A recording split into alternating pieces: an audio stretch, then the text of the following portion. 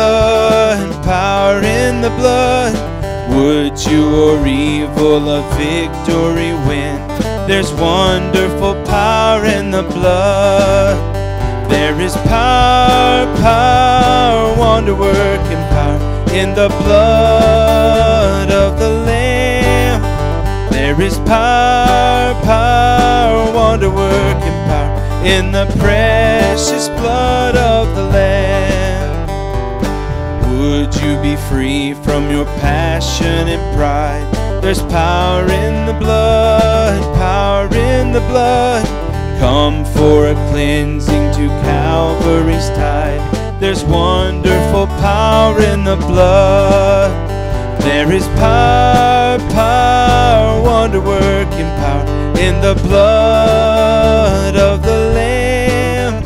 There is power, power, wonder-working power in the precious blood of the Lamb. Would you be whiter, much whiter than snow? There's power in the blood, power in the blood. Sin stains are lost in His life-giving flow. There's wonderful power in the blood.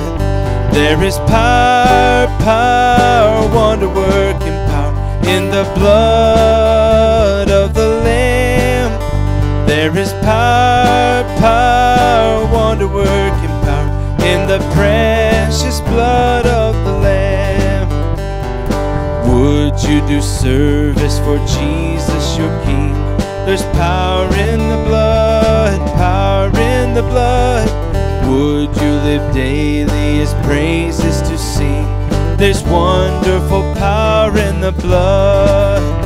There is power, power, wonder-working power in the blood of the Lamb. There is power, power, wonder-working power in the precious blood of the Lamb. Amen. You may be seated. We'll go ahead and have our ushers come forward this morning.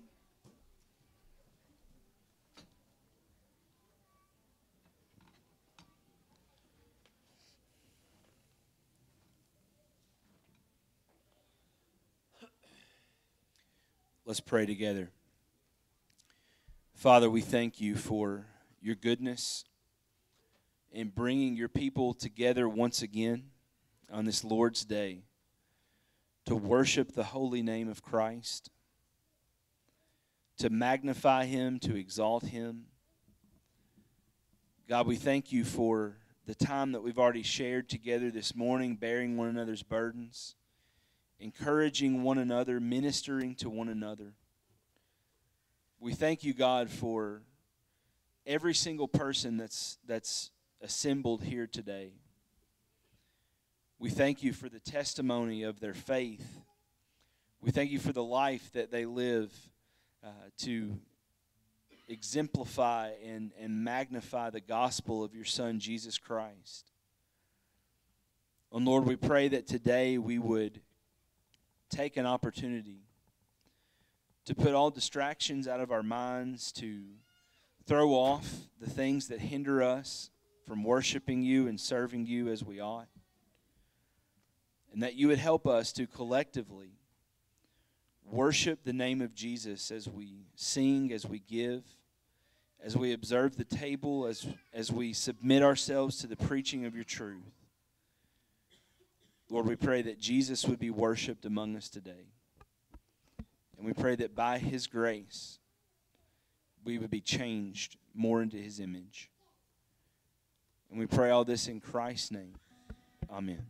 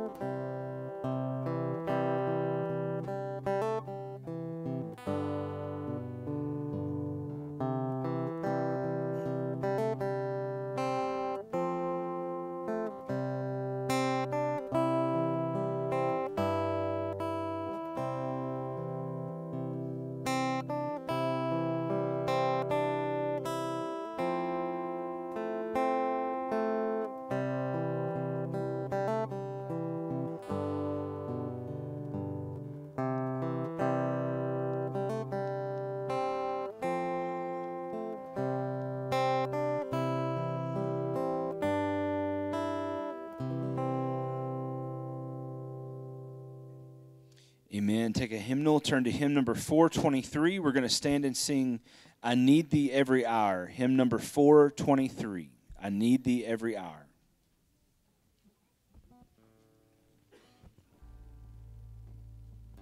I need Thee every hour, most gracious Lord. No tender voice like thine can peace afford.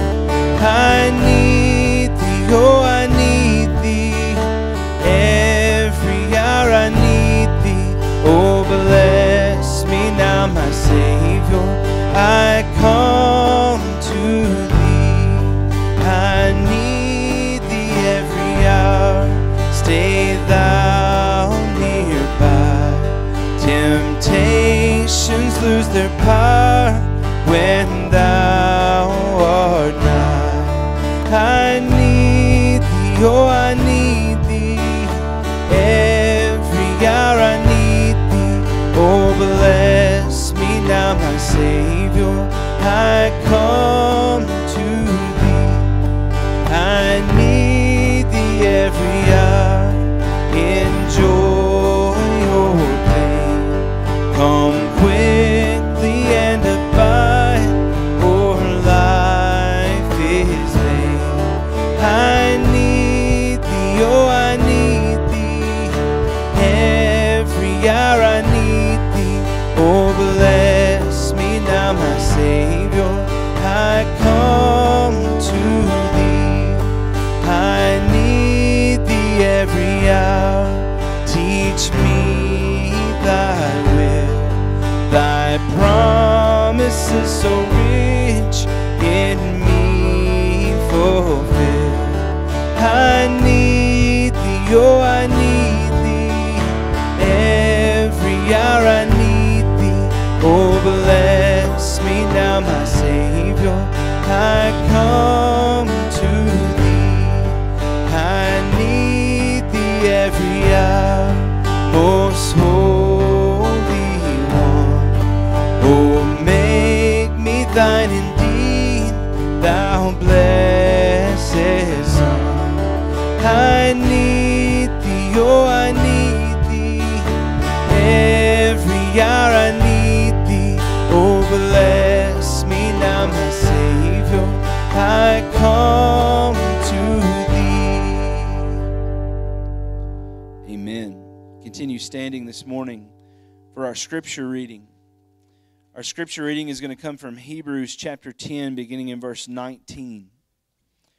Therefore, brethren, since we have confidence to enter the holy place by the blood of Jesus, by a new and living way which He inaugurated for us through the veil, that is His flesh, and since we have a great high priest over the house of God, let us draw near with a sincere heart in full assurance of faith, having our hearts sprinkled clean from an evil conscience and our bodies washed with pure water.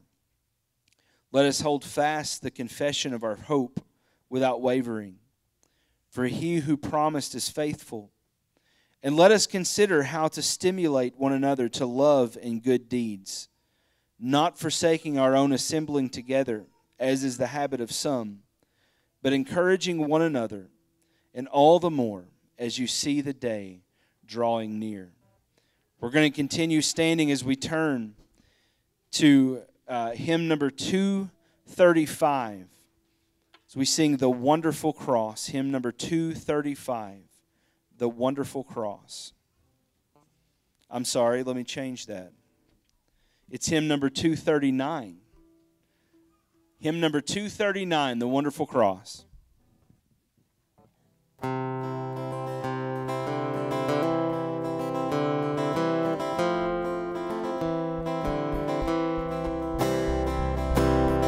And I survey the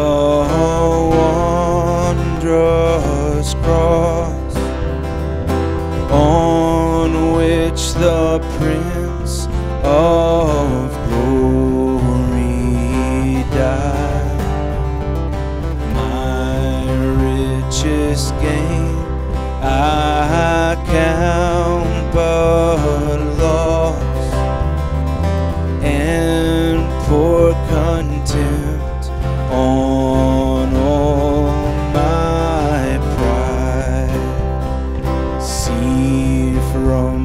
His head, His hands, His feet.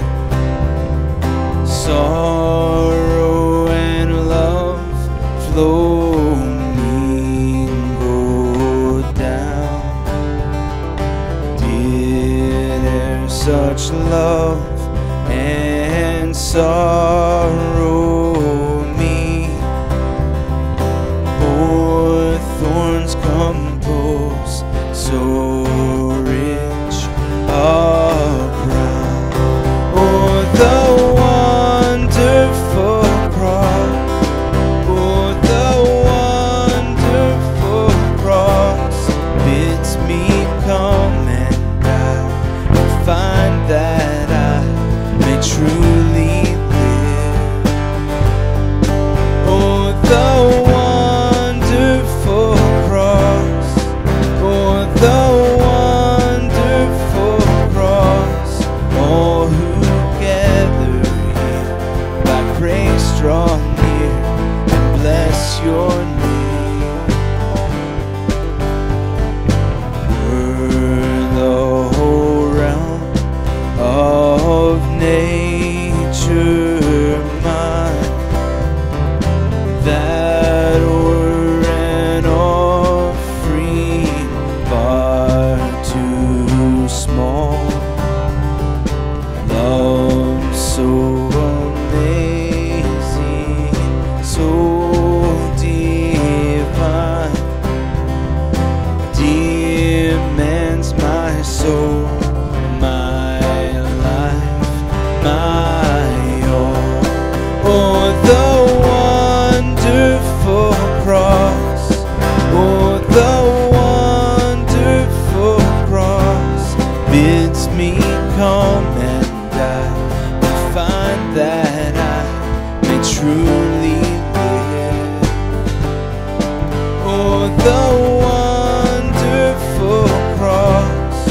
Oh, the wonderful cross. All who gather here by grace draw near and bless your name. Sing the fourth verse again.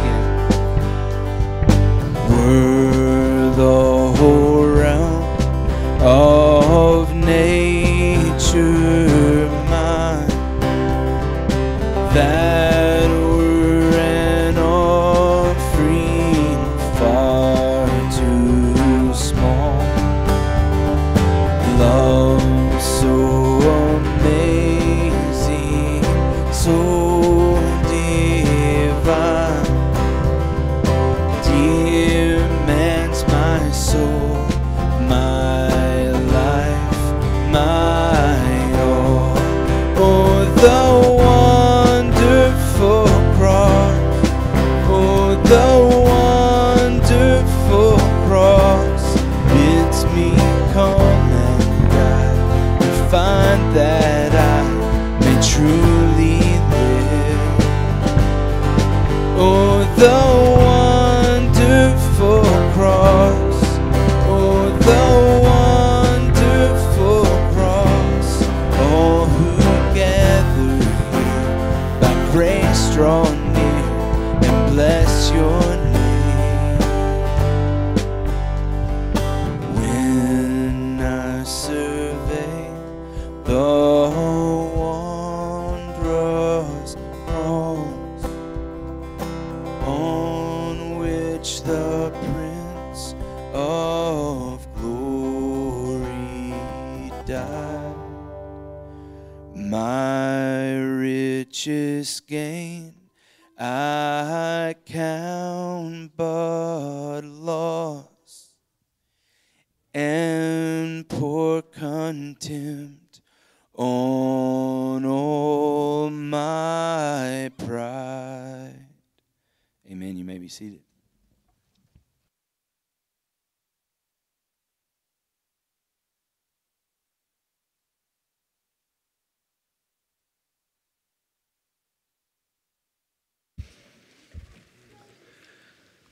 Well, as we set aside this first Sunday of the month to celebrate the Lord's table, we are reminded from that first celebration where the Lord Jesus took the bread, took the cup, and it was the great leveler, it was the great uniter to let them know that whether or not Peter, James, and John, who were referred to as those that are in that three-person inner circle, and John even being the closest, the greatest thing that Jesus did was to let them all know that no one is more special than another when it comes to redemption, that they all require the same sufficient sacrifice, which is the blood of Jesus the Christ. And so, you may be inclined as your default to judge yourself by someone else, but the Scripture teaches us that the great judge, the great measuring stick, is the Lord Jesus Christ Himself. And we all fall short of God's glory.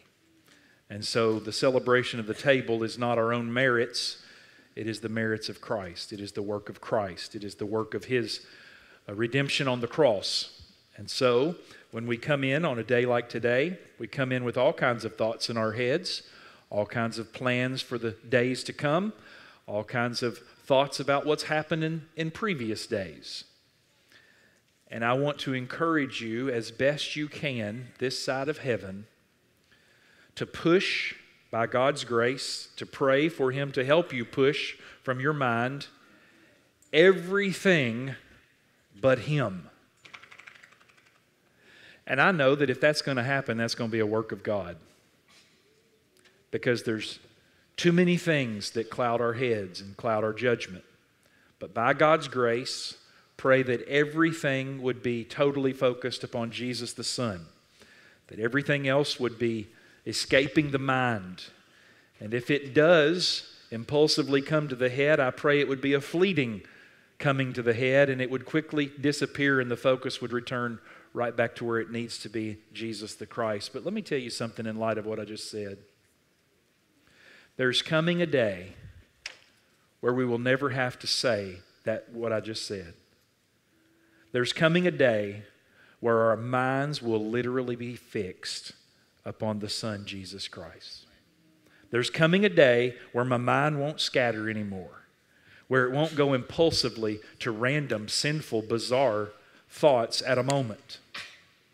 They'll be forever fixed on the Son, Jesus Christ. And as we celebrate the table, that is the great promise as well, that there's coming a day where we will celebrate this table with Him forever without any struggle in our mind with sin at all. Looking forward to that as well. And all of that is accomplished, finished through Christ on the cross. We're looking forward to the fulfillment and realization of that accomplished work. But for now, we do our best this side of heaven to celebrate it in the way He ordained it, sinful as we may be. If there is something that's clouding your mind and it has preoccupied you more than Christ, maybe it's sin. Maybe it's an alt with a brother. Maybe it's a conflict that seems to cloud your judgment in such a way that you would say in your mind, gosh, I don't know whether I should or not celebrate this. That I would encourage you, refrain. I would encourage you in good conscience to refrain from celebrating the table, but I would also encourage you, get that issue resolved. Get that fixed. As far as it depends on you, live at peace with all men. That's what the Bible says. You judge your own heart, you examine your own conscience. If you're having trouble doing that, the psalmist gives us instructions. Search me, O God. See if there be any unclean thing in me. Renew a right spirit within me. Restore to me the joy of your salvation. All of these things are prayers from the Psalms, and maybe that would be the good direction for us to take as we silently pray to the Lord. But you do business with God before we celebrate the table. Let's take a few moments just to spend time privately with the Lord at this moment.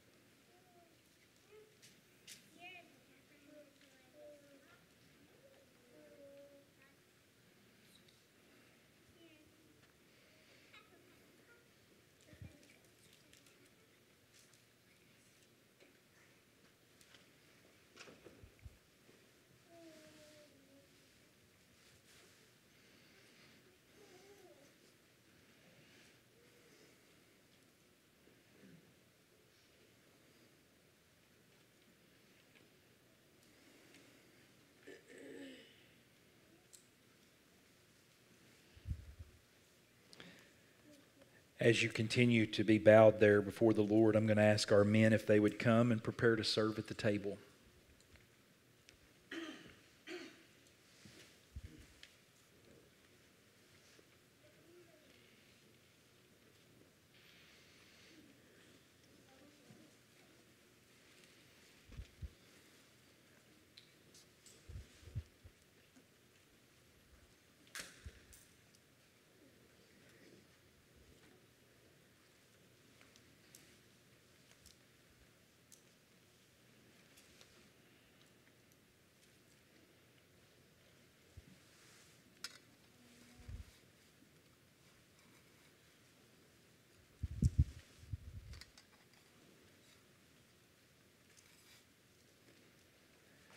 As the bread is passed, celebrate the sacrifice of our Lord Jesus Christ.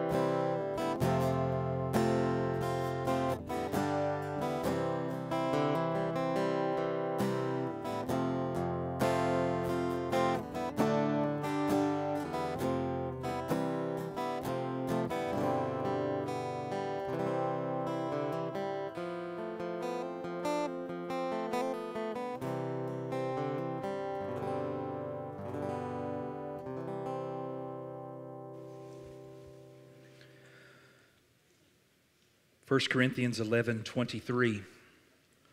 For I received from the Lord what I also delivered to you, that the Lord Jesus, on the night when he was betrayed, took bread, and when he had given thanks, he broke it and said, "This is my body, which is for you.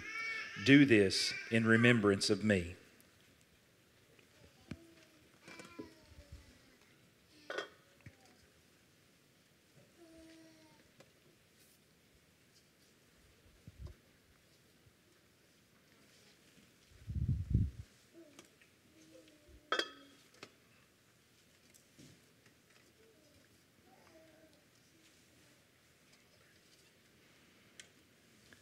As the cup is passed, continue the celebration of our Lord Jesus Christ.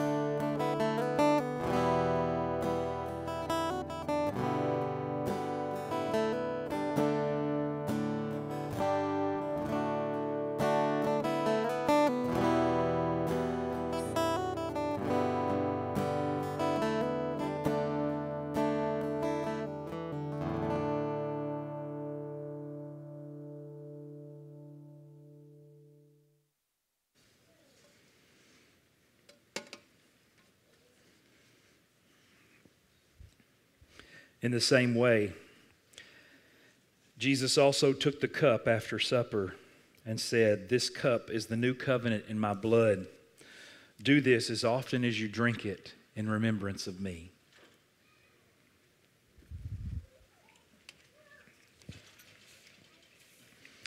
For as often as you eat this bread and drink this cup, You proclaim the Lord's death until He comes. Let's pray. Father, thank You for the opportunity that we have to celebrate Your table. Through the person and work of Your Son, Jesus Christ, by the regenerating power and sealing of Your Holy Spirit, You have caused us to be born again through Your living Word. And You have given us hope eternal through the deposit of Your Holy Spirit, guaranteeing our redemption. We celebrate that You have sealed us unto the day of redemption. You will keep us until we see You face to face. Now, God, we pray You would use Your Word to strengthen us, to make us more faithful to You. Revive our hearts, O God, we pray. In Jesus' name, amen.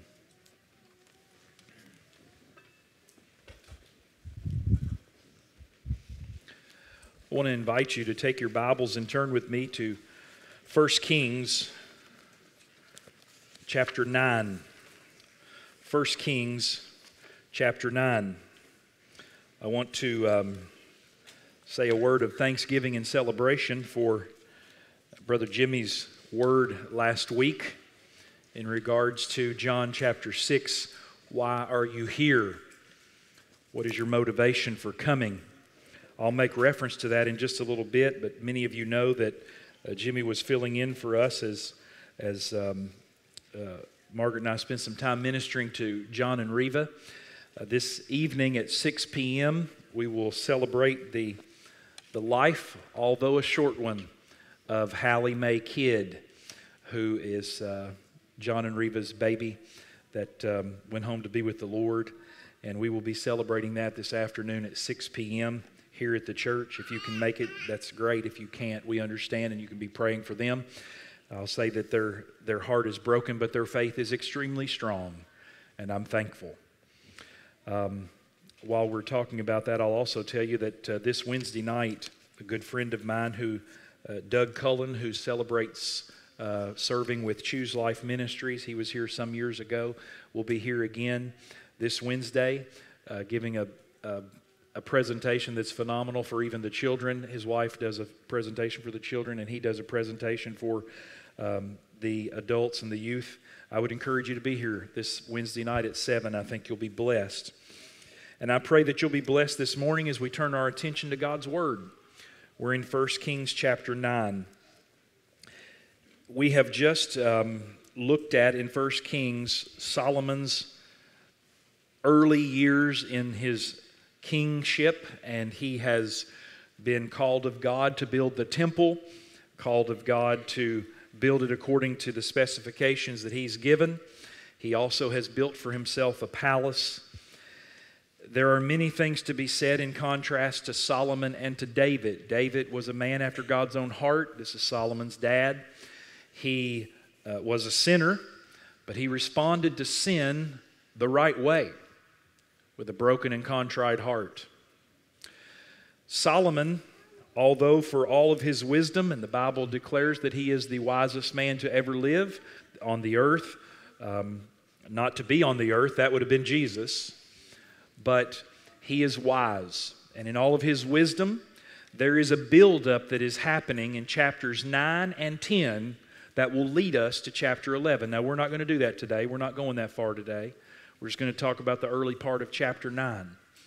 But chapter 9 and chapter 10 are a buildup of how glorious and just magnificent and wealthy and prosperous and beautiful Solomon's successes are, earthly speaking. And it leads us to chapter 11, which is the fall of King Solomon. We could say it like this. We're about to begin reading about Solomon's best life now. And his best life now, as good as it can be, still crumbles. And he needs a redeemer. And he needs a rescuer. So the point of 9, 10, and 11 is, as good as it can get, humans will still destroy it because of their connection to a rebellious Adam and Eve. 1 Kings chapter 9, verse 1. As soon as Solomon had finished building the house of the Lord and the king's house and all that Solomon desired to build, the Lord appeared to Solomon a second time as he appeared to him at Gibeon. And the Lord said to him, I have heard your prayer and your plea which you have made before me. I have consecrated this house that you have built by putting my name there forever. My eyes and my heart will be there for all time. And as for you, if you will walk before me as David your father walked, with integrity of heart and uprightness, doing according to all that I have commanded you, and keeping my statutes and my rules, then I will establish your royal throne over Israel forever, as I promised David your father, saying, You shall not lack a man on the throne of Israel, but if you turn aside from following me, you or your children, and do not keep my commandments and my statutes that I have set before you, but go and serve other gods and worship them, then I will cut off Israel from the land that I have given them, and the house that I have consecrated for my name I will cast out of my sight. And Israel will become a proverb and a byword among all peoples. And this house will become a heap of ruins. Everyone passing by it will be astonished and will hiss. And they will say, Why has the Lord done thus to this land and to this house? Then they will say, Because they abandoned the Lord their God, who brought their fathers out of the land of Egypt, and laid hold on other gods, and worshipped them and served them. Therefore the Lord has brought all this disaster on them. Let me read verse 9 again and see how senseless what they did actually really was. Because they abandoned the Lord their God, who brought their fathers out of the land of Egypt, and laid hold on other gods, and worshiped them and served them. Therefore the Lord has brought all this disaster on them. They abandoned the one who rescued them. Are we guilty of doing the same? Well, in light of 1 Kings chapter 9, this is after the prayer of Solomon, who has called out to God on behalf of Israel, and he has called out to God and saying, we want to commemorate this temple that has been built that bears your name, and we pray that it would honor God. I believe that Solomon's heart was in the right place on what he was praying for. And the Lord responds back, answers Solomon. And this leads to a question in the text, and I will say that honestly I'm going to springboard with this text, not do a ton of expositing from it, and springboard from it from something that I really feel pressed to bring to our attention as a body, that is honestly a springboard not only from this text, but a springboard from what Jimmy mentioned to you last week. Why are you here? What is the purpose? What is the fuel? What is the motivation for you being here? 1 Kings chapter 9 is definitely prayer to God, but this is a case that we read where God is literally answering him, and Solomon literally is hearing him. So this begs the question, if Solomon is hearing God and he knows it's God, what about me? How can I hear God? How can I know that I'm hearing God and not just hearing something in my head or hearing my own thoughts or perhaps even hearing Satan? How can I know what I'm hearing? Now, you may think that you don't have that problem, but inevitably, you will ask a question at some point in time in your life, is this God indicating to me to do something? Or is this just my own idea? Is this God leading me to this job, to this relationship, to this location? Is this God speaking to me like He's speaking to Solomon? We hear all kinds of input on this issue from television preachers who say that they had breakfast with Jesus this morning and He told them exactly what they should do, even how much salt to put on their eggs. Now, we would write that off as nonsense because we don't believe that God is audibly speaking to people. But how do we know? How do we know for sure that we are hearing from God? If Solomon in this passage is sure he's hearing from God, and we believe that he is, then how do I know that God is speaking to me? Well, we are called in 2 Corinthians 10, verse 5, to take every thought captive to Christ. In other words, we are to take every thought that we have, every notion that we have, and put it under the scrutiny of Christ in His Word. Take every thought captive, whether it be a random thought that's wrong and you know it is, and bring it captive or under the lordship of Christ, or if it's something we need clarity about, we're bringing it under the lordship of Christ. But how do we know for sure that God is saying what He's saying? You know, God didn't tell us what address to buy the house at, or what person. You know, He didn't write in there the name of your spouse in Hezekiah chapter 4. He didn't do that. So how do we know? How are we sure? Well, I want to go back to an old discipleship that we used for some time, and I think it's a good one. I think there are some shallow spots in it, but I think it's a good one. And that would be Henry Blackaby writing Experiencing God. Now, my Reformed brothers have a stroke anytime that I mention this guy, but I think that they're wrong, and I'm not going to shy from mentioning him just because somebody in a Reformed camp didn't like him. Too bad. Reality number 4, there were 7 realities about how to walk with God and do the will of God, know the will of God and do it. And this was in pertaining to God speaking.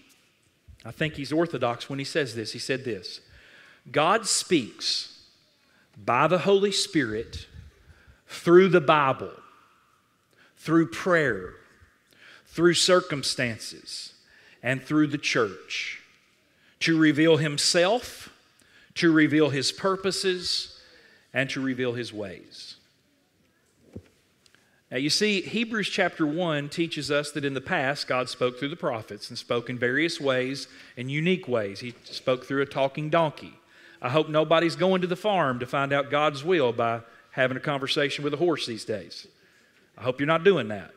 I hope you're not going out into the beating sun and finding a bush that's on fire and saying, God, talk to me. I hope you're not doing that, because Hebrews 1 says in the past He spoke in these ways, but now, Hebrews 1 and 2, but now He has spoken to us through the revelation of His Son, Jesus Christ, who is the exact representation of His being. Meaning, in these last days, He's spoken to us through Jesus Christ.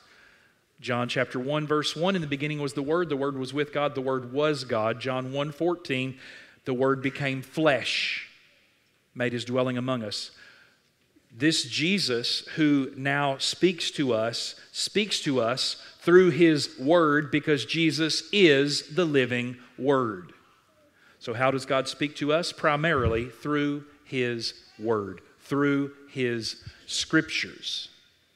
But also agree with Blackaby when he says God speaks through prayer. Now be careful here. Be careful. Because when God speaks through prayer, often our heart, which Jeremiah says is deceitful and desperately wicked, and above all things is deceitful.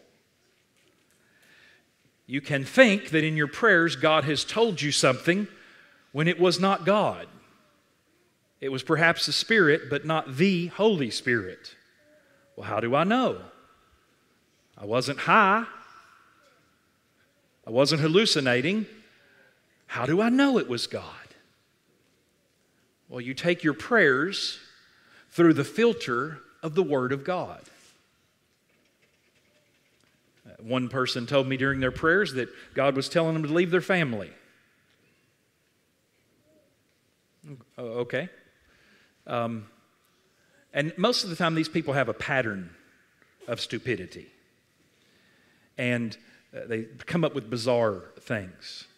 Now, has God ever told Christian people united in Christian love with a Christian family to leave their family, and this, in this particular case, was to pursue another relationship? You ever found that in the Bible? Well, how do I argue with this guy? He swears God told him that. God speaks, and this is important because you're dealing with all kinds of people who are throwing all kinds of things at you that say, God speaks in this way. God spoke to me and said this. You all realize how common that phrase is? In our culture, people walking around going, God spoke to me and said this to me. Well, give me a chapter and verse as to how He spoke to you. Now, if He pressed something in on your heart, I understand that.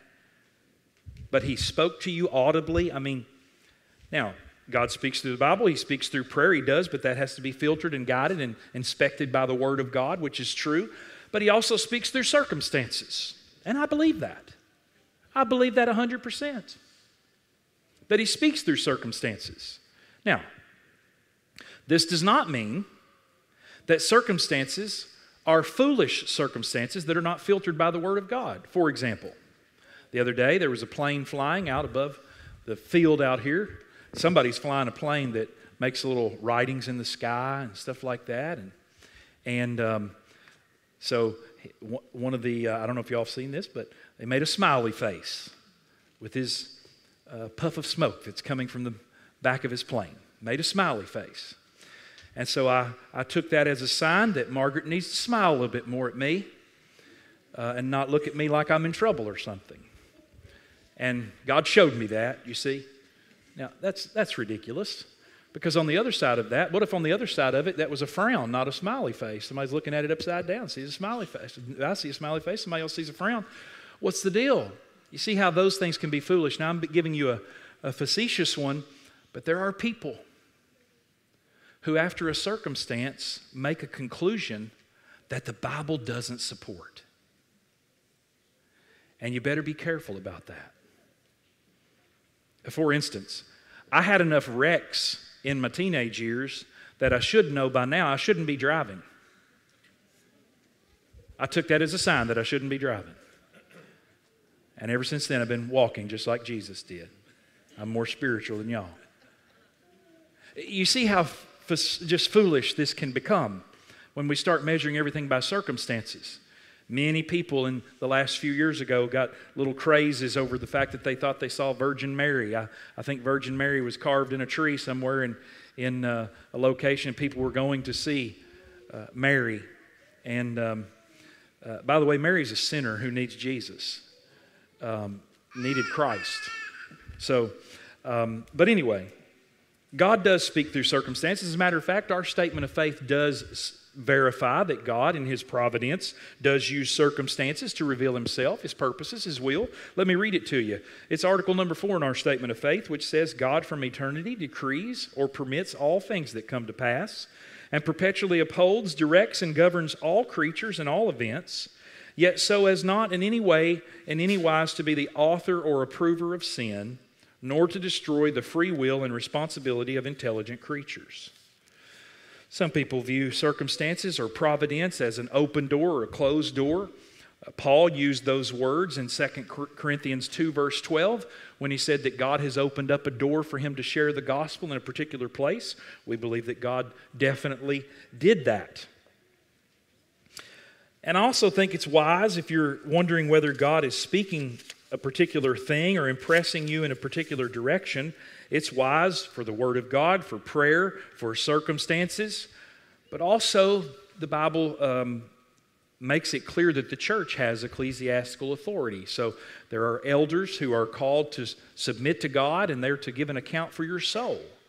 And so I think it's wise to let church leadership speak into your life on a particular situation so that you can see it lining up and guiding you with the Word of God. It doesn't mean that the church is the tell-all. It means the Scripture is being brought to bear in the situation by leadership. Now, when it comes to, you say, well, I really want to know what God's saying. Just like Solomon, who had God speak to him, I want God to speak to me through His Word. What should I be doing? How should I discern the source of my thoughts?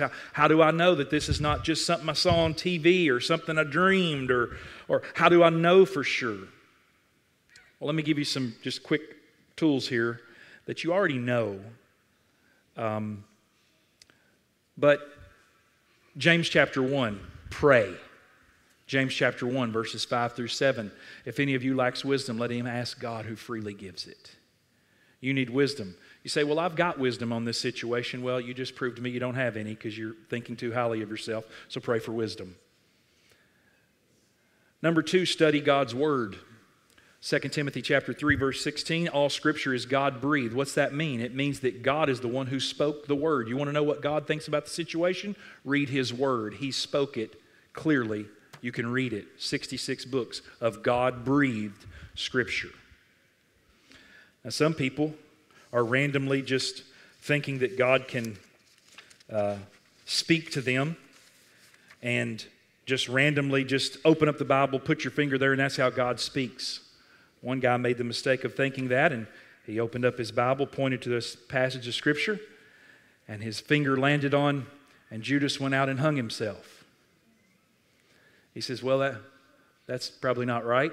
He tried it again. He opened it up, put his finger on the page, and his finger landed on what you must do quickly. Now, I don't think that's good advice on how to study the Word or look to the Scripture for answers. You're going to get in big trouble that way. So how do I study God's Word? You study it systematically, faithfully, in its context. And I would encourage you that should be happening personally and privately. Why? Because Hebrews chapter 4 says it's the Word of God that's living and active and sharper than any double-edged sword. It's not people's advice. It's the Word of God that helps discern what your motives are for doing things. And then I would say, quite simply, and I think that some people are not biblically informed on this either, and that is to follow the leadership of the Holy Spirit. Now this is where we get into trouble, because some people who think we're so content-driven, so doctrine-driven, that we believe that the Holy Spirit's just not even active. We just learn facts about the Word of God. Well, I'm a firm believer that the Holy Spirit leads His people. We need to follow that leadership, and sometimes we don't even know what to do, and I'm thankful that Romans chapter 8, 26 and 27 tells us that we don't even know what to pray for sometimes, and the Spirit of God helps us in our weaknesses and intercedes for us to the Father in groans that are unexpressible, words that are unintelligible, inner heart issues. The Spirit of God, whom Psalm 139 says we can't get away from. He's with us everywhere. He's omnipresent. So, in light of hearing God, here's some questions you might want to ask when you're trying to discern what God is saying. And we don't have a record like Solomon had of God literally saying these words and remembering them audibly, but one thing we can do is say this: is God the author of confusion? The answer is no. 1 Corinthians 14 says that He's not the author of confusion. He's actually the producer of peace of mind. Do the thoughts that I'm having, do the things that I'm thinking that God is indicating to me, do they go against the Word of God? Do these things that I feel like the Spirit's leading me to do they lead me to sin? I've had people tell me before, I just feel like God's leading me to the bar to win the drunk. Well, I'm not saying that He's not doing that. I'm saying, have you thought about your own vulnerability to sin? You need to consider those things. In addition, I would say you better make sure that you are reasoning this out with biblical thinking people. So how do I hear from God? How do I know that God is speaking to me? Folks, 1 Kings 9 is not your guide for how God speaks to New Testament Christians today.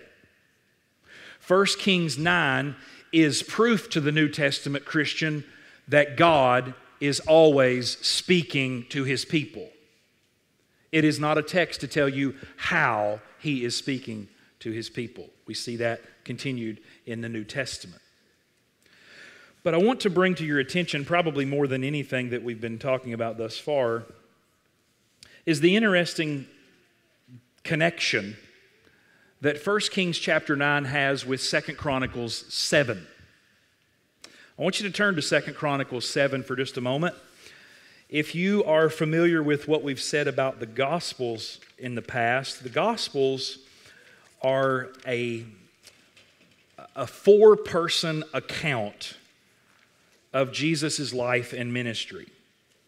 So in the Gospels, you have Matthew writing to one audience for a particular purpose. You have Mark writing to a particular audience with a particular purpose. You have Luke writing to a particular audience for a particular purpose. And you have John writing to a particular audience for a particular purpose. Well, in 1 Kings and 2 Kings, you have a record of the kings of Israel, even in the divided kingdom. But you also have the Chronicles, which are also not necessarily a parallel, but they are a complementary book to what is going on. And in our passage from 1 Kings 9, this is the parallel to a verse of Scripture that I want to read that has been used thousands upon thousands of times in recent days to promote the formula for revival. 2 Chronicles 7, beginning in verse 11. Thus Solomon finished the house of the Lord and the king's house. All that Solomon had planned to do in the house of the Lord and in his own house, he successfully accomplished. Now, do you understand why it's a parallel account? Because it's what we've been reading about in Kings. But there is a little bit more detail, just like the Gospels. If we read the Gospels, we see a little bit more detail given by one, a little less detail given by another. And now in Chronicles, we're getting a little bit more detail about this prayer than we got in 1 Kings 9. Verse number 12. Then the Lord appeared to Solomon in the night and said to him, I have heard your prayer and have chosen this place for myself as a house of sacrifice. Verse 13. When I shut up the heavens so that there is no rain, or command the locusts to devour the land, or send pestilence among my people. Here we go. If my people, who are called by my name, humble themselves and pray and seek my face and turn from their wicked ways, then I will hear from heaven and will forgive their sin and heal their land. 2 Chronicles 7:14, which is a bit of the prayer and conversation from the Lord to Solomon that we did not have in 1 Kings 9, is here, and many well-intended preachers, pastors, leaders have used this text to promote, and I believe with good intention, to promote a revival, a return to God, a returning back to the one who has delivered them. And I believe that every principle mentioned in here, it's God's people, they're called by His name, they need to have humility, they need to pray, they need to seek God's face, they need to repent and turn from their sins. And God will hear from heaven and forgive their sin, heal their land. I believe the principles.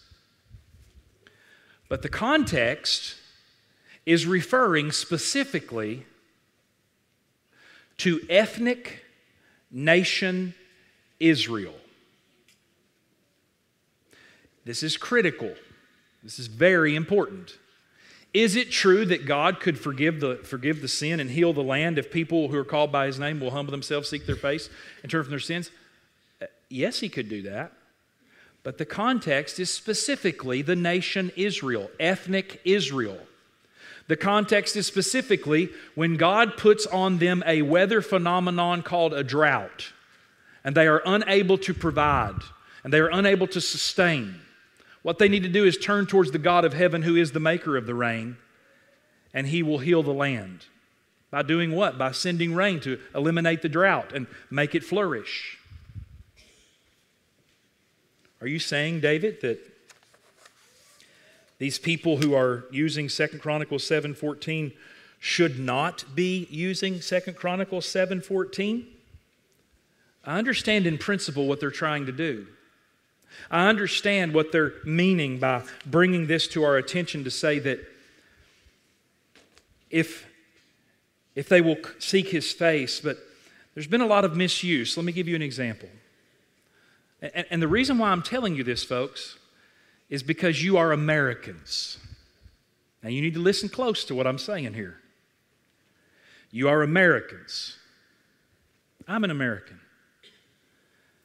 But we got to be extremely careful to remember that we are not Americans first. Do you understand what I'm saying? We are pilgrims passing through. We are citizens of another kingdom. Our citizenship is in heaven. And we long and await for the Savior to split the clouds wide open and come and get His citizens of another kingdom. God in His providence has made us Americans. That's not sinful. But it is foolish to think, that if we can just get our national leaders to lead us to the throne of grace. Listen, I could parrot you some of the sermons that people preach. If we could just get our leadership, our president, our legislature, our governors to just humble themselves and seek His face and turn from wicked ways, then God's going to heal this nation and it'll become a God-fearing nation and not a God-less nation. And that's what we need to do, is we need to pray for our leaders. Well, you need to pray for your leaders, but that text is not telling me to pray for my leaders. And by the way, the United States is not the new Israel. Listen. Every passage that's referring to Israel that seems applicable to the United States does not mean that the United States fits the context. And by the way, if you want to be specific about it,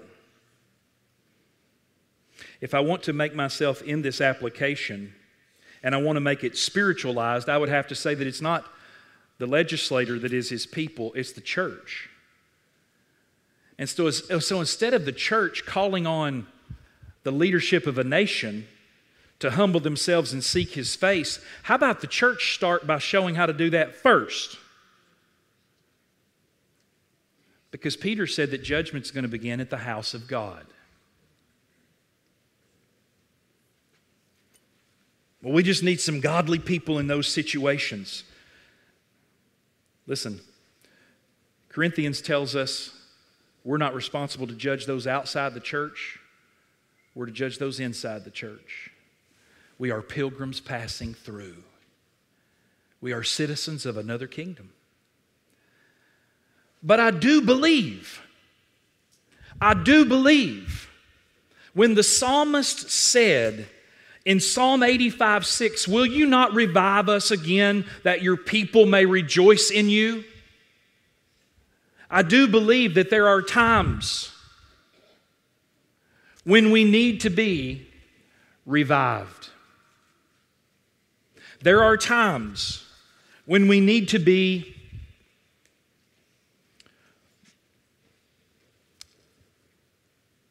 reminded of our first love. There are times. And even the word revival has lost so much of its savor these days. Margaret was getting annoyed at me yesterday when I was watching on YouTube some of the so-called revivals that have taken place in the United States in the 20th century and the little bit of the 21st century, where places like Brownsville, places like Pensacola, places like Toronto, where there's more activity by Satan than there is by Jesus. And they're calling it revival. But in the mid-1700s, you can read about it, and you can still read about it even in secular history books.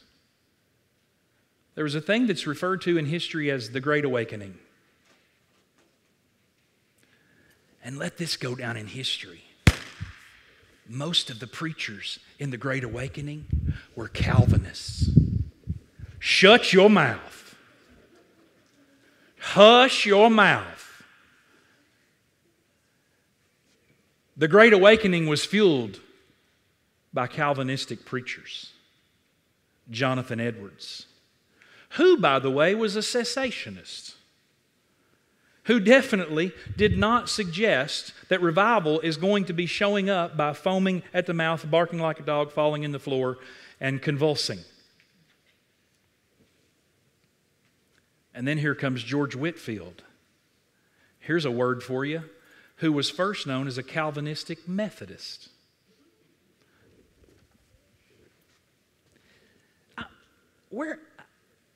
I thought Calvinist was a word that New Hope invented. I thought Calvinist was a word that the cults invented. No, these are Calvinistic preachers evangelizing and sharing the gospel. And in the Great Awakening, by the way, a few decades before the Declaration of Independence in the United States of America, here comes this Great Awakening. And it doesn't mean that everybody in America got saved, got born again. But it does mean that there was such a resurgence of light-bearing, salt-of-the-earth Christians that crime is at an all-time low, that morality is starting to increase among the nation, among the 13 colonies. You keep reading through history and you'll come across what's called the Second Great Awakening. Kentucky has some of its roots there in the Second Great Awakening. But guess what happened in the Second Great Awakening? It was not as content-driven. It was not as preaching expositionally the Word of God driven. Because you had people like Charles Grandison Finney, who believed in the invitation system. You had situations like that. And as you continue to go on and on and on through history, the so-called revival term gets more and more bizarre. That's why we haven't had a scheduled revival. Somebody asked me one time, said, do y'all have revivals? I said, I'm hoping for one every Sunday, where God will revive our soul towards the Lord Jesus Christ through His Word. But as far as a scheduled revival, what are they meaning? Have you invited a guest preacher who nobody knows, who's good at animation and good at antics and strong on emotion, who can get us revved up?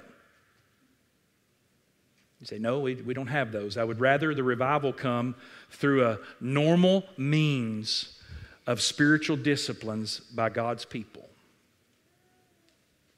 Let me give you some church historians who said some things about revival. Nancy Lee DeMoss said this: revival is not just an emotional touch, it's a complete takeover. J.I. Packer: revival is the visitation of God which brings to life Christians who have been sleeping and restores a deep sense of God's near presence and holiness. Thence springs a vivid sense of sin and a profound exercise of heart in repentance, praise, and love with an evangelistic overflow. Charles Spurgeon said, if we want revivals, we must revive our reverence for the Word of God. Leonard Ravenhill said, revival is when God gets so sick and tired of being misrepresented that He shows Himself. Leonard Ravenhill even said, any true revival can be proven by the fact that it changed the moral climate of an area or a nation. If God is pleased to revive us again, what would that look like? Do we even need it? Do you need it? As Jimmy said last week, why are you here? Are you here because your relatives are here? Are you here because of the consequences if you're not here? Is that why you're here? Are you here because this is where my family goes? This is a cool place to be? Why are you here? Are you here because there's good children's programs? Are you here because we're about to eat subs? Why are you here? Do you even need to be revived? You see, I realize that pastorally, this week is marking my 20th year at New Hope. And I've watched you and I've watched myself. I've watched us go through seasons where we are so strong on Bible content that we have missed the joy of that content. Where we are so strong on doctrine that we miss living in the satisfaction of the God of that doctrine.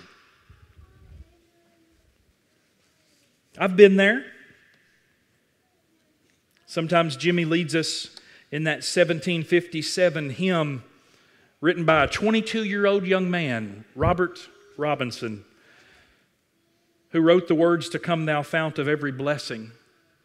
Listen to what it says. "Oh, to grace how great a debtor daily I'm constrained to be. Let thy goodness like a fetter bind my wandering heart to thee." And listen to what he says about wandering. You're probably already saying it in your head. "Prone to wander, Lord, I feel it. Prone to leave the God I love. Here's my heart, Lord, take and seal it. Seal it for thy courts above. Prone to wander, Lord, I feel it. Prone to leave the God I love." Let me tell you something, listen to me. I don't care how happy of a day you have in worship. You are hours away from wandering from the God you love. Maybe even minutes, if God in His grace, by His Spirit, does not sustain you and restrain you.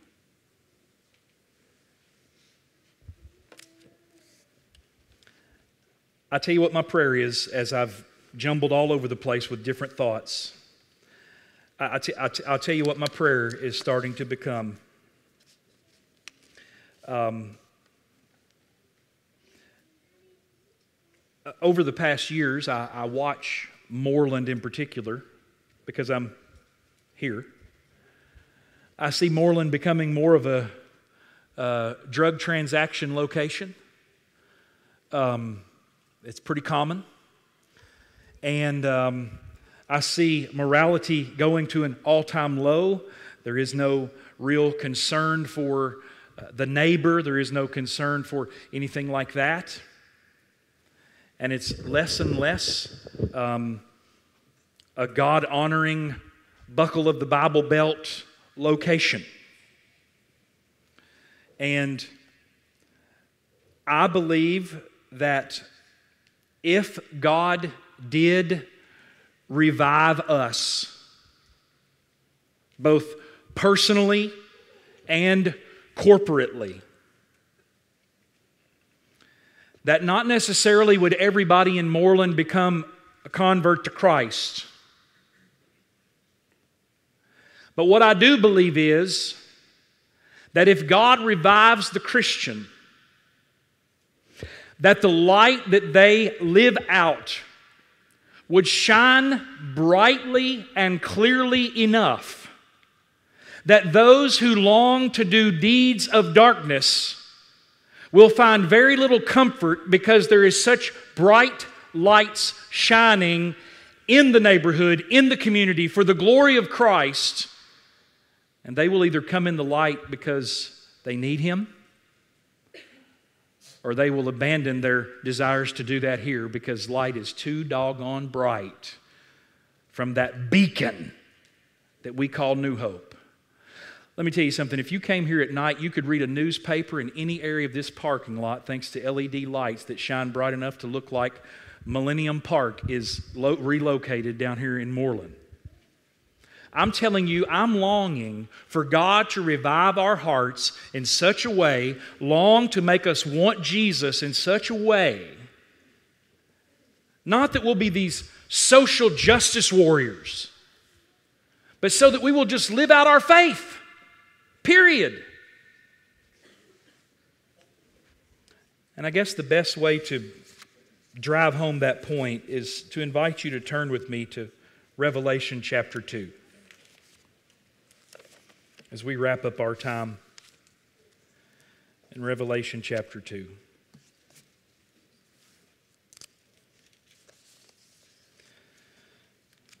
The overarching theme, how does God speak?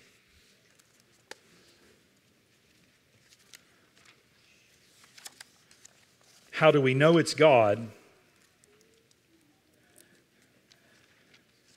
And the heart cry is revive us again, but not in some national way, but in a true heartfelt way, a true redemptive way. Revelation chapter 2, verse 1, to the angel of the church in Ephesus, write. And before we go any further, remember the context is writing to a church. A church is constituted in the word ekklesia, called out body of believers. This is a regenerate receiver of this letter. The words of him who holds the 7 stars in his hands, who walks among the 7 golden lampstands. I know your works, your toil, and your patient endurance, and how you cannot bear with those who are evil, but have tested those who call themselves apostles and are not, and found them to be false. I know you're enduring patiently and bearing up for my name's sake, and you have not grown weary. Notice all of those commendations. Notice all of those things that the apostle says under inspiration of the Holy Spirit that this church is doing great. They're enduring. They're patient. They're busy. Verse number 2, they don't like false doctrine. Verse number 2, they reject unsound doctrine.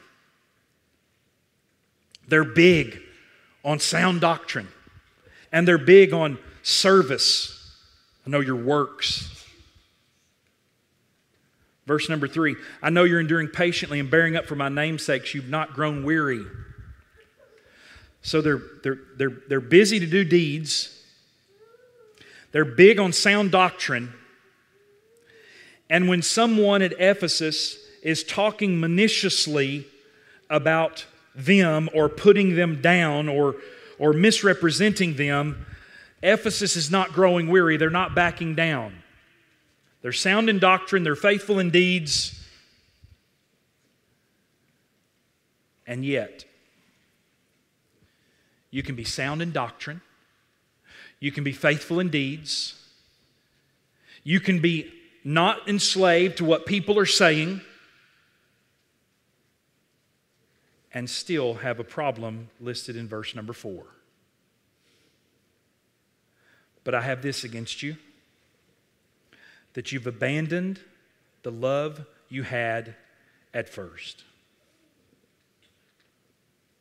What love was this at first?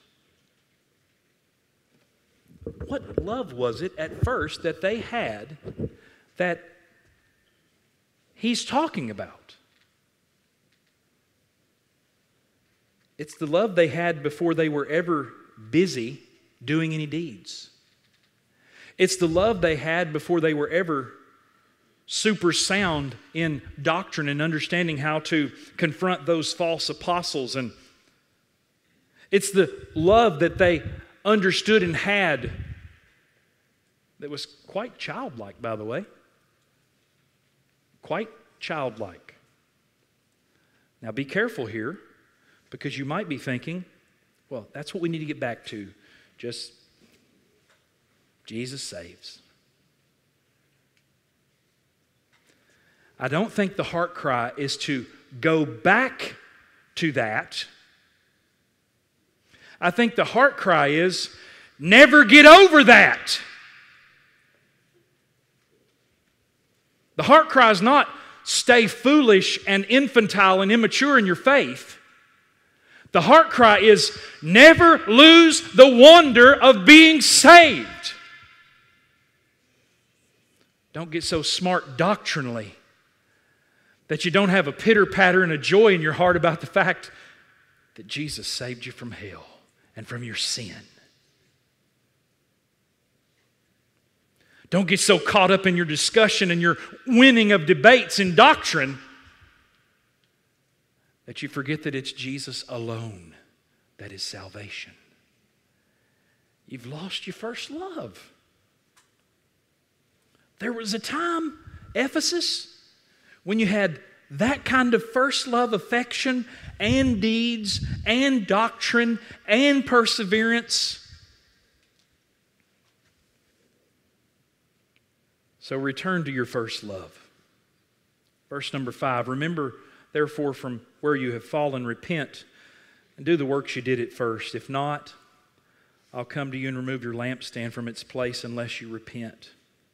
Here's another commendation, verse number 6. This you have, you hate the work of the Nicolaitans, which I also hate. It's almost as if he says, you're doing things great. This is terrible. Here's another thing you're doing good that you should continue to do. Hate those false teachers, the Nicolaitans.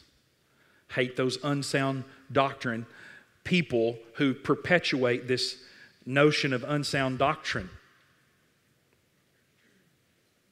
He hates the deeds or works of them. So there's tons of commendation, but there's a big problem. Now, listen, I'm not trying to be as reactive as I am preventive here, pastorally. In the sense of this, we better be careful to understand, as Jimmy mentioned last week, why are we here? What is our motivation for living for Christ? Is it for what He can do for us, or is it because of who He is, point blank? I pray that you will examine yourself in light of this text. Now, what's interesting to me is in studying church history, there's ways to know whether this has happened or not. There's ways to know whether you've returned to your first love or not. There's ways to know whether you're having a personal revival of newfound affection or rekindled affection towards the Lord Jesus. There's ways to know this. Let me give you just a quick checklist. Jonathan Edwards, when he was preaching in the mid-1700s in the Great Awakening, and George Whitefield, they were often confronted because they were told, hey, listen, this bizarre stuff's happening up here. How do you know that's of God? How do you know this is of God? How do you know this is happening? And this is what he did. He wrote a little essay on things you can't go on and things you can go on. Positive signs, things have really happened in someone's life and in a church, and things that have no bearing. I just want to give to you the things that is for sure, so that if you ask me next week, man, David, I tell you, I really think that what you said about returning to our first love, I think that's something I need to do. Well, what can I say to myself? What can I ask myself to actually know that I actually have returned to my first love? Jonathan Edwards gave 5 things. I want to end with that. Number 1, you will know it is true when the operation is such as to raise their esteem of the Jesus who is true from the Bible. The Jesus who was born of the Virgin, crucified outside the gates of Jerusalem, and is conforming more and establishing our minds in the truth of what the gospel declares to us of being the Son of God. He says that's a sure sign that the Spirit of God is at work to return you and revive you. So let me put it like this. First test. Are you more in love with the true Jesus from the Bible? Number 1. Number 2, when the Spirit does a true work of revival,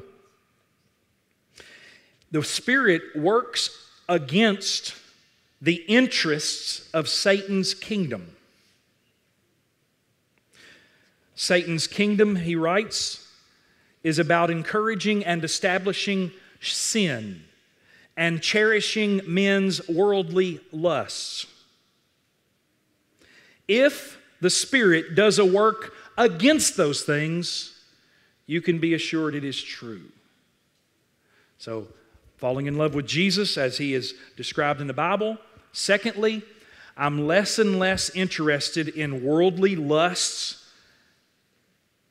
and I'm more interested in Jesus. Number 3, the Spirit does a work of reviving the soul in such a manner as to cause men to have a greater regard and devotion to Holy Scriptures. If you have said, I'm returning to my first love, and I ask you next week, how much have you read your Bible this week, and you say 0, I'm going to tell you, you are lying to yourself to suggest to me that you've returned to your first love. Because what you've done is you've told me you've returned to your first love, and you've not talked to Him or heard any word from Him the whole week. Number 4, Edwards says that if the Spirit is at work in reviving the heart, we see that it operates as a spirit of truth, convincing them of things that are true and right and noble. So we're not in dreamland anymore. We have some concrete things to sink our teeth into. And number 5, if the Spirit is truly at work in reviving the heart, then the Spirit of God will operate in the person to produce a spirit of love to God and to man. We need to return to our first love. I think every one of us would admit that. How will we know God has done a work? Will you cherish Christ more? Will you have more of a passion to serve Him and less of a desire to cherish worldly lusts? Will you have a longing for more of time in the Word of God? Will you be more and more convinced that what God says is true? And will you have a love that's producing in you a love not only for God, but a love for people? The psalmist said this, "Revive us again, that your people may rejoice in you." I'm not praying that God make us all a bunch of weird Jesus freaks, but kinda.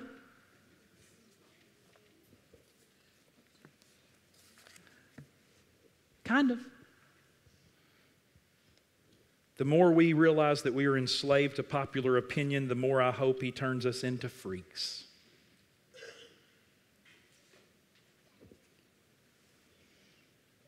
May God return us to our first love. May God return me to my first love, the Lord Jesus Christ. Let's pray together.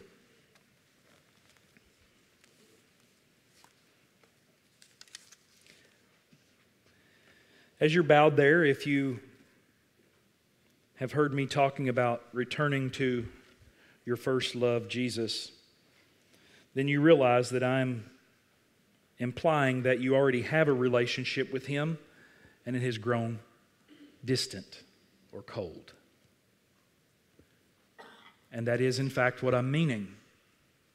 But maybe you're here and you have no relationship with Jesus Christ. Let me tell you that His payment on the cross was in the place and on behalf of any sinner who will call upon the name of the Lord. And whoever does shall be saved. Maybe that's you. I want to tell you that if that is you, the Bible tells us that the way to express that you're not ashamed of that is baptism. I'd love to talk with you more about that if you're confused and help bring some clarity, I pray.